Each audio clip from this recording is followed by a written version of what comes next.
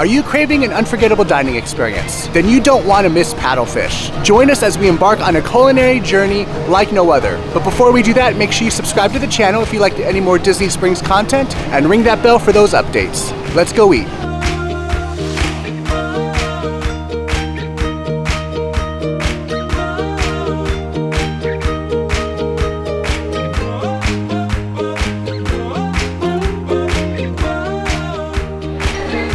We are at Paddlefish, celebrating Christy and I's 12th anniversary.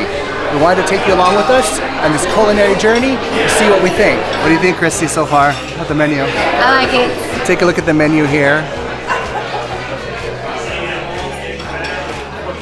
Looks like we might have some great starters. We might go for the crab cake here in a little bit. And then, I'm not sure what I'm gonna get yet, but plenty of seafood options for you. Soups and salads.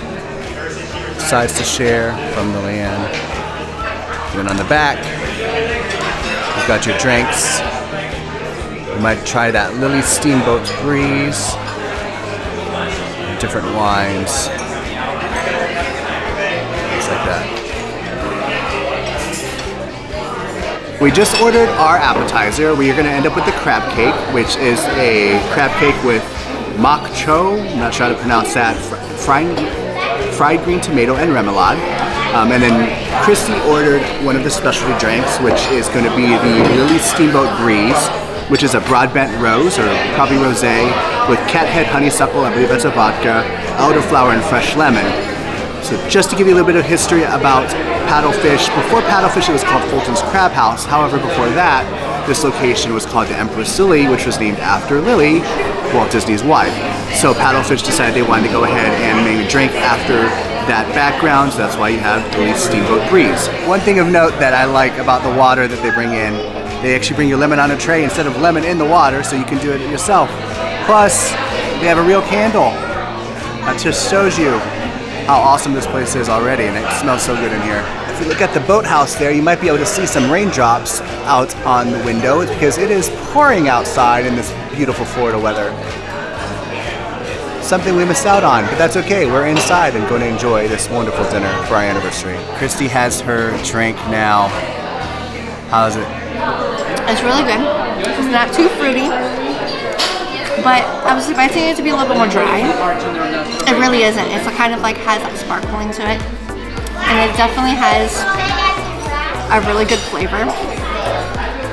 But the other drink, other Lily drink infused things, I think is a little bit better. I like the vodka, but I think gin is a little what puts it over the top a little bit more. But this is really good. And what's this other Lily drink you're talking about?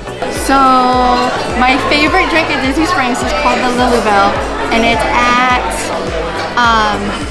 Wolfgang Puck, and it's a secret drink on the menu, and it's literally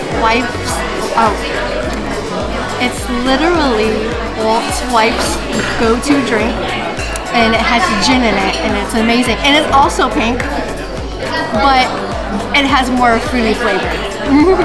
And then, what is that? Is that a raspberry in there? No, there's a cherry. Oh, it's a cherry that they put in the drink. That's so cool. So it's really good. Very nice. But I would order this again. It's really good. We just ordered our food, and Christy's gonna get the shrimp and grits, which has cheddar grits and a black pepper butter sauce. Our server did say that it was one of his favorites. He likes the sauce. He likes it better than the shrimp pasta, which was where we were trying to compare to see what she would prefer. He said he didn't like the broth in the shrimp pasta as much, so we went with shrimp and grits. He says it has more flavor. We're gonna give that a try, see how that is. We love to get servers recommendations, so definitely doing that. For myself, I am actually going to get the gluten-free option, which is the scallops. It comes with a cauliflower puree, haricot vert, and then a honey saffron vinaigrette. And then we're also going to be doing a side to share, another gluten-free option. It's going to be an edamame bacon succotash. I mean, it's got bacon in it. We love edamame. I mean, usually succotash has lima beans. Edamame is a great alternative, better in protein. We think we're going to enjoy that a lot. Now I'm going to go ahead and give this drink a try. Definitely has a nice bite to it. It's because of the vodka, but it is sweet. It's not dry at all. If you like your sweeter drinks, I wasn't expecting it to be as sweet as it is. Really, really good. I think you would enjoy it if you like your sweeter drinks. such as this. Our crab cakes have arrived, and as Christy just said, this looks amazing. You gonna give it a first try there? Okay. Cut into it. And you can just see the meat coming right out of that. Like, you can tell it's not overly breaded, and that steam is just steaming. Yeah. Alright, ready? Amazing. Best crab cake ever? Yes. It reminds me of, like, I used to go to this old like seafood place and they had the crab cakes. It reminds me of that, but like more meatier. But it does have a lot of flavor. And this on the bottom, right here, is so creamy and delicious. Is that the fried green tomato? The green tomato, it's like the creaminess to it and delicious to where it cuts out the fat. Does it make sense? Yeah, complements it really well. And it's so good. Like, I don't know if Mike's gonna get any. Well, we're gonna give it a try now. Let's see how this tastes. So good.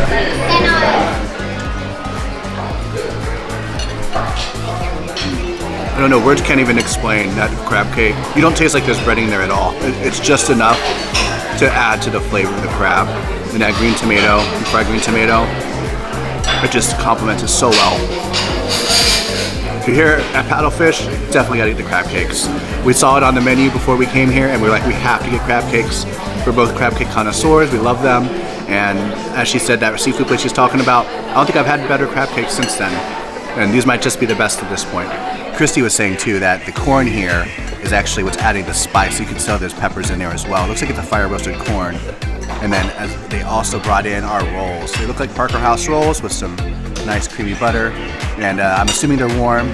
Oh, they're definitely warm. That's probably why we were waiting. That's probably why we got our appetizer first, because they're probably just coming out of the oven. And Christy loves her soft warm bread. I love warm bread. They're so good. So fluffy. I don't know how to explain it. It's just a good dinner roll. Okay, let me grab one myself. Put some butter on it. You can tell it's freshly baked. It's a perfect crust. It's not crunchy like a sourdough, but it adds to the fluffiness of the interior. Oh, she did dip it in the corn mix here. We'll try this now as well. So I added some of that corn that was in the crab cake. Let's see how that tastes. So far, every aspect of this dinner, we haven't even got to the entrees yet. Really, really good. Our entrees have arrived. There's Christy's shrimp and grits. We have the succotash there with the edamame and the bacon. You can definitely see the big pieces of bacon in that. And then here's my entree. We've got the cauliflower mash, the scallops, and the haricot vert. This all looks really, really good. Christy's gonna try the shrimp and grits, at least the shrimp, and see how that is. It's perfectly cooked shrimp. This sauce is really good, but it's super spicy. So if you're not a spice fan, it might be a little much. But I am, so I like it a lot. The grits are really creamy, so it offsets the spice. Very cheesy, so you can't go wrong with house-made grits. So it's really good. I would eat all this. Now I'm gonna try some of the scallops. We get some of the scallops. We get some of that cauliflower mash with it. The scallops perfectly seared, not overdone in any way. Pairs really well with that cauliflower mash. You can't tell it's cauliflower. If you're hesitant about cauliflower mash and like potatoes, it's a great alternative, especially if you're gluten-free and you don't want to have those extra carbs. It's totally amazing. And that sauce on top, it's very buttery. It just adds to that extra fattiness that's needed in this dish. So good. So I think Christy's gonna try some of the succotash, see how that is. It's good. Corn obviously gives you the sweetness. The edamame beans are perfectly cooked. They're not too dry. The corn and beans itself are not like seasoned very well, but you do get that smoky bacon to the smoky bacon here. It has a lot of smoked flavor that complements everything so well that I don't mind it not being like salted or anything like that. It kind of tastes like it's in it was like, I think it's like made in the fat of the pork. Like the bacon fat, you can't go wrong. Like you really can't. So I like it. Some people might think it's a little bland for them if they don't have it with the bacon bits in every bite, but I would eat it. Well, until August 13th, we have the Disney Springs Flavors of Florida, presented by Corksicle. And one of those dishes they have on this menu is actually here at the Paddlefish. The key lime pie with graham cracker crust and torched meringue. And that just happens to be what we have for our dessert. All right, do you want to give that a try? All right. So first of all, I'm not gonna lie. Usually when you get key lime pie, anywhere I go, it's like an inky-dinky little key lime pie. So this is a really good slice, but I have to love the meringue and how toasted this meringue is. Like, come on. Like, this is gonna be the best part, I'm gonna have to say. But we're gonna try it anyway. It's so pretty. It's definitely not a sliver of pie. That's a good slice of pie right there. Gotta get some meringue in there. Okay. Typically your key lime pie, it has that tartness to it. It definitely does, but it has more of a custardy feel than normal. But this meringue is like off the chart. Like, I'm not gonna lie, I can just eat this by itself. It's so good. But I feel like key lime, you will definitely like this. Now it's my turn to try the key lime pie. Get some of that meringue in there and that graham cracker crust. For key lime pies, this is not as tart. You can tell there's key lime in it, but it is really good. Definitely big enough to share. So, you know, it is a huge slice, especially after the great dinner here. Also, just to let you know, that shrimp and grits that we had did get spicier as we went along. So this is a nice compliment to that as far as cooling that off, because it did get a little spicy. But either way, one of the best key lime pies that we've ever had. I wanted to go ahead and let you know about this meringue here that Christy was talking about, because I'm gonna try some of it by itself. As you might know with meringue, it's basically just egg whites, but this tastes more like marshmallow fluff. It's definitely the sweetness that added to the tartness of the key lime. So just keep that in mind. It's not just a pure meringue. I think they definitely add some sugar in there. But again, that's why you get the caramelization of that great browning of the meringue itself.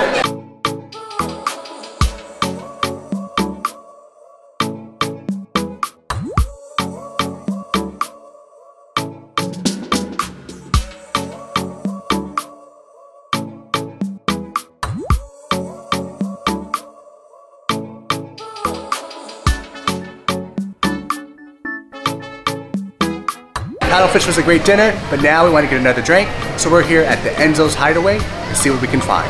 We're sitting at the bar. They have a good selection of wines between sparkling, rosé, whites, and reds, but we're not here for that. We are here for not the food, which they have. It looks like a good Italian menu, but we're here for cocktails. Let's find one we're gonna like. Let's take a look at some of those that are listed there.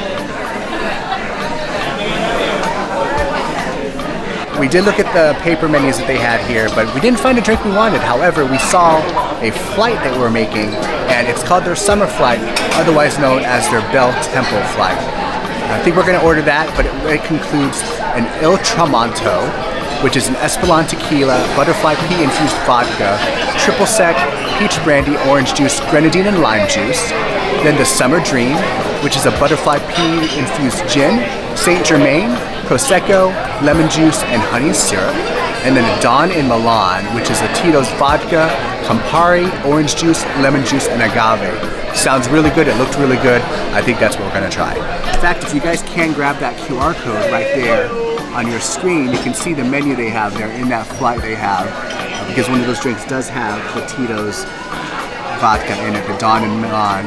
That's actually one of the ingredients of the flight. Those three drinks are $19 each, but the flight is going to be $29, so you get a sample of all three.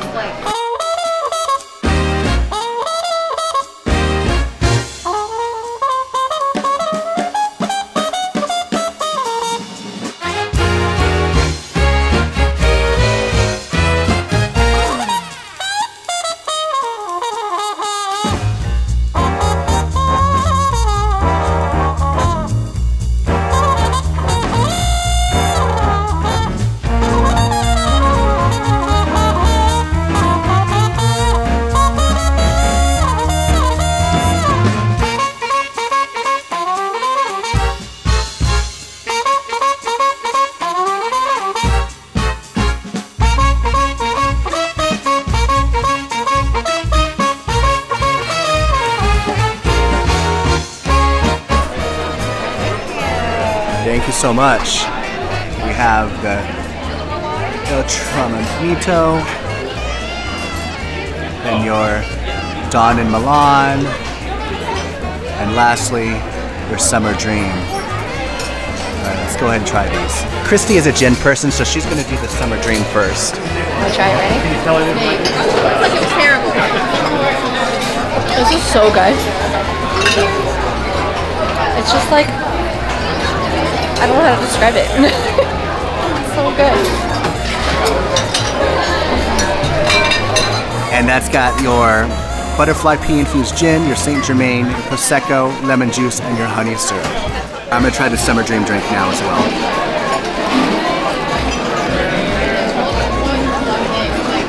Yeah, definitely you taste the Prosecco in there more than anything. I don't really taste the gin, but I know gin tends to be very neutral flavored. So yeah, kind of at the back. Yeah. They gave us a little stir. I'm gonna try to stir this one up a little bit, see if it tastes any different.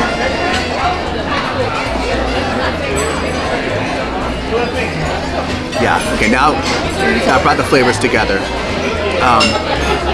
The sweetness in there, the honey syrup that's in there, you can taste it now, it's mixed in. So Christy already stirred that Dawn in Milan, so she's gonna give that one a try now. The vodka's mixed in pretty well there.